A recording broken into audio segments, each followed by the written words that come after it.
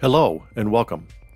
Today I'm going to show you how to couple your CO200 electronic lock to an Android with the Schlage utility software app and the SUS cable. You will need the key override to put the lock into coupling mode. The first step is to log into the Schlage utility software app as a manager.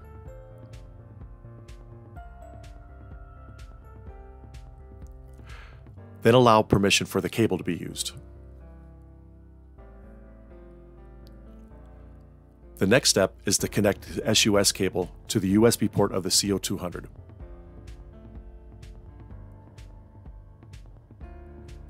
Then tap the Schlage button twice to connect to the app. On the app, it will change from cable connected to new lock. Then tap on new lock to bring up the main menu. The next step is to put the lock into coupling mode. To do this, turn the key all the way and retract the latch and hold it. Then tap the Schlage button 3 times and let go of the key.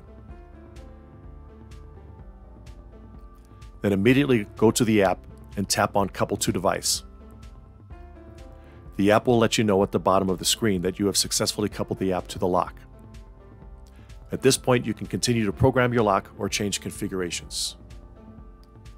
Or you can simply unplug the cable from the lock.